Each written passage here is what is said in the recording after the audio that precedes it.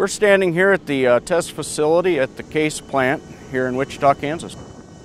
So the role of real-world testing in our development process is to bring our designs and our ideas out into the field and make sure what we have developed is really going to do what we think it was going to do. We are trying to break things. We would rather find the break point of a vehicle here than anywhere else. We don't want our customer to find that. We need to find out if there is going to be a flaw. It needs to happen here. There's always a difference between what we get here in the field, what we see in the field, and what we have developed on our screen. The technology is getting very good, but there is still no substitute for field testing.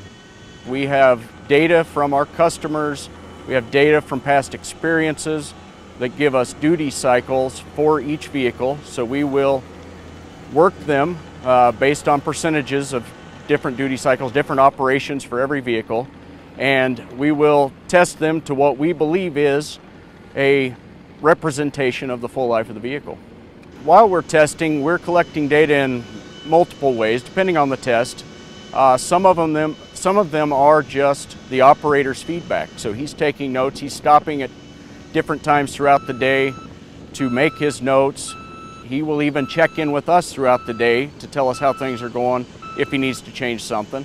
Other test types like structural testing, there's gauges all over those machines. They're collecting that electronically and they're taking it back to the office and analyzing that data. One of the major things that we are testing for would be reliability and life expectancy of the vehicle. We did design Minotaur to be familiar to a Case customer. We want somebody that is used to a Case skid steer or a Case dozer to get in, be able to figure out what he's doing and how to use it and get his job done without trouble and just feel like he's at home in the machine.